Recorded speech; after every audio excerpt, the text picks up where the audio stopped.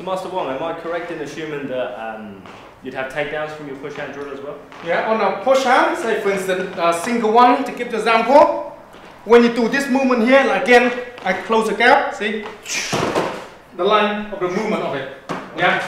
So when you're doing the push hand, it's here again, learning to apply your body in line. Now when you apply your body in line, see, like that, and then body out. Yeah, so that's the line of it. So how you use it in the fighting side? A lot of time when you're coming in again, see, same thing.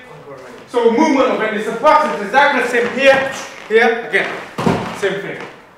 Yeah. Sometimes you use both hands, the same. So boom, boom, here, boom. Yeah, like that. So that's when you use a push hand, put a floater down, take down. Of course, when you start to doing a bit more better, a lot of times you grab your hand. It's not that easy, but we apply a lot to that as we go. Yeah, it's just the basics. So give you the basic to understand. Does that answer the question for you? Yeah, that's good. Yeah.